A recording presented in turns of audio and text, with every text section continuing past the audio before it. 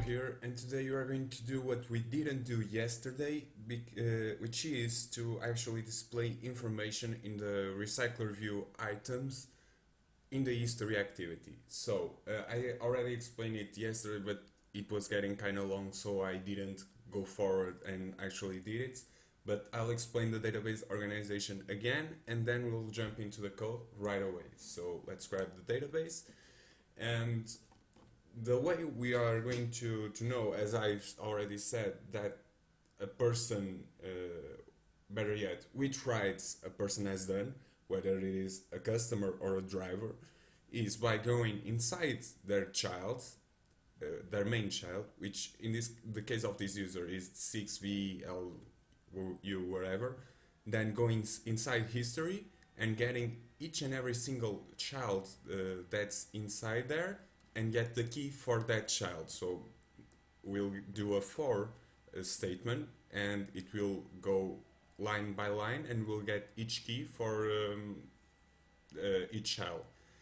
And when we get that key, we'll right away make a call for another function, which will go down here in the history child, the main history child, and it will search for the childs that we got previously on the customer child or on the driver child.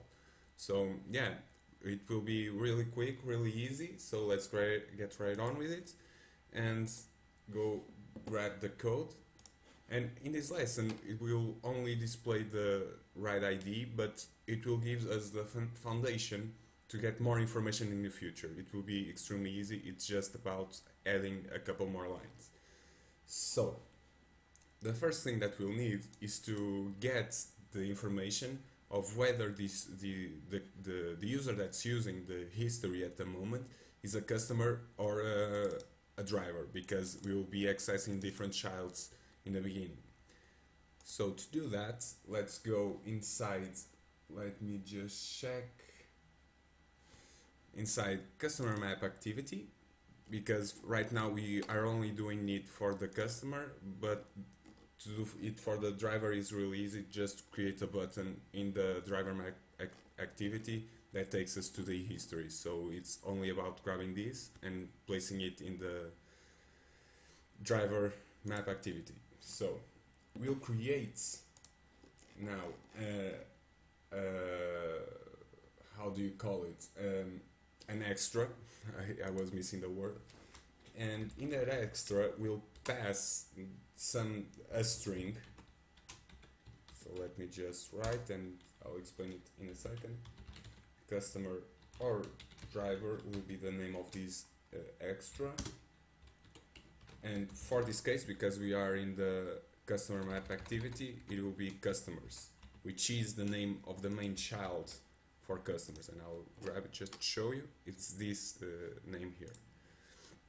Okay, so this extra will be passed along with this intent. So if we go inside the history, and let's create now a string, private string, customer or driver,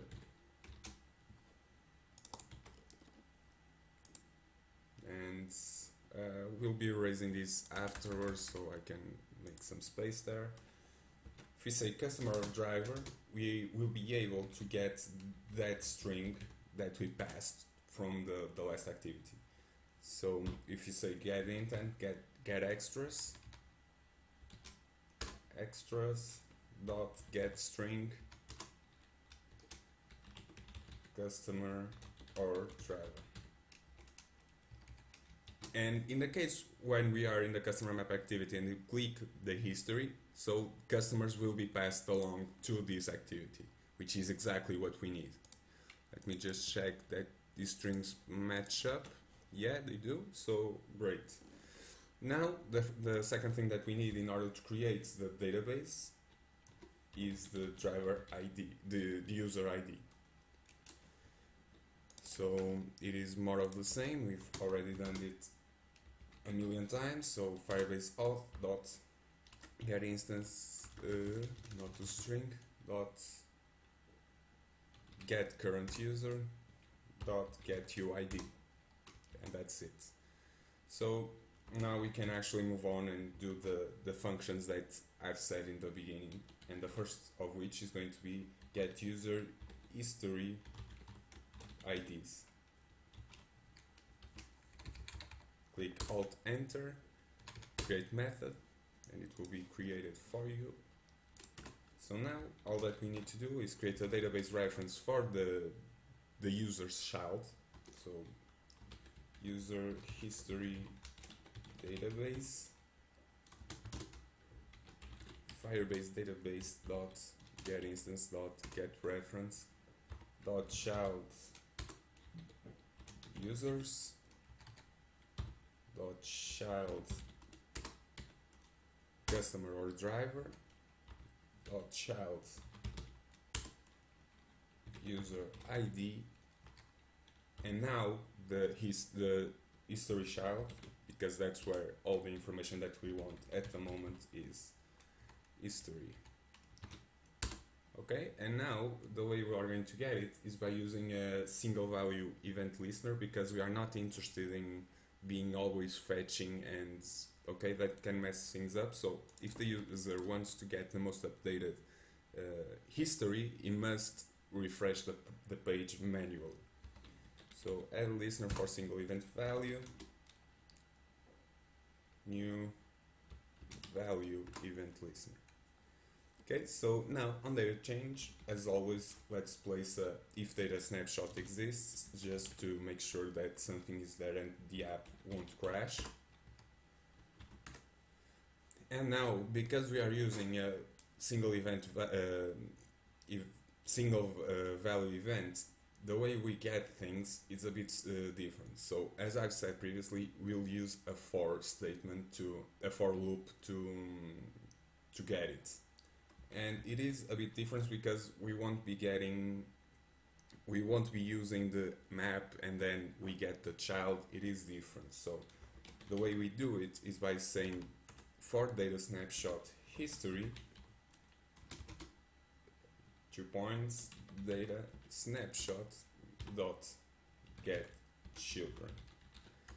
And so what this does is for each loop that it does, it will get one child and it will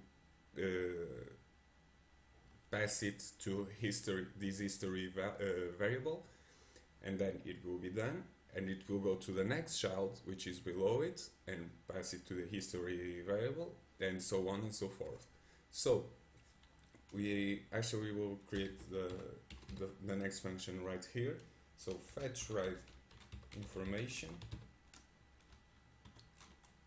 history dot get key, and let me grab just the database just to explain it to you a bit better. So the for begins and it will get this child and it will pass it to the history variable, and then we'll get the key. So and then the for ends and it will move on to the next one and it will get the key as well, and then the next one and the next one. So it is easy, but it is a bit different, so be careful of that. But it is a great way to do this. Let me just remove the spaces, collapse this.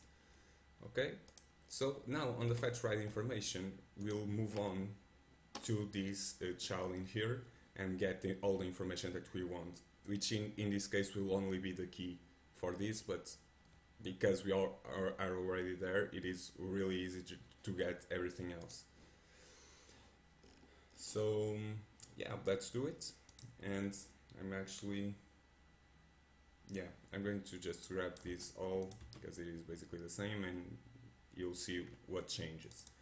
So for the database reference, it is only history and then write key, which I'm going to actually change the name to make it more clear. Write key, and you can remove everything else. So history, and then the write key that we want. Okay, so now we can remove this for, it doesn't do us any good, and we are going to change the name to history database.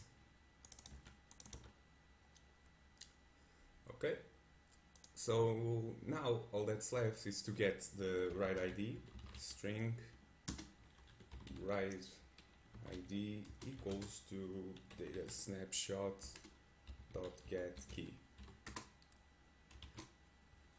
and then all that is left is to actually pass it to the history object, and then to update the adapter, which we already did, so I'm not going to go into full detail on that. I'm just going to grab this. Actually, I'll need everything, so write this, clear that, and just copy and paste it inside here. Move that bracket. And now, instead of integer to string, it is write ID. And that's it. It is working by now. So let's just run the app and see if everything checks out.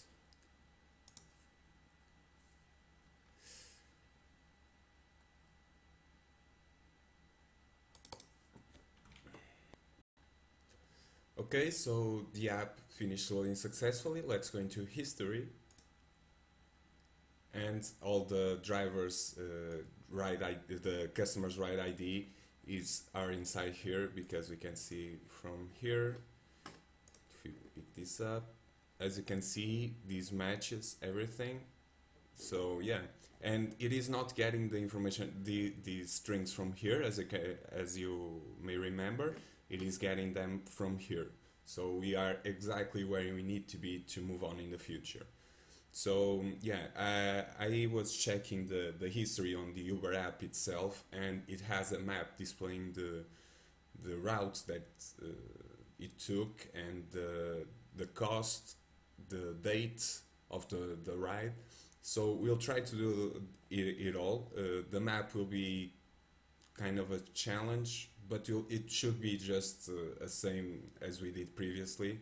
So yeah, let's see how it goes. So yeah, thank you all very much for watching. Please do leave a like and subscribe. It helps me tremendously, and it helps me grow this channel even further for you guys. So yeah, I hope to see you again tomorrow, and ciao. California dreaming about you.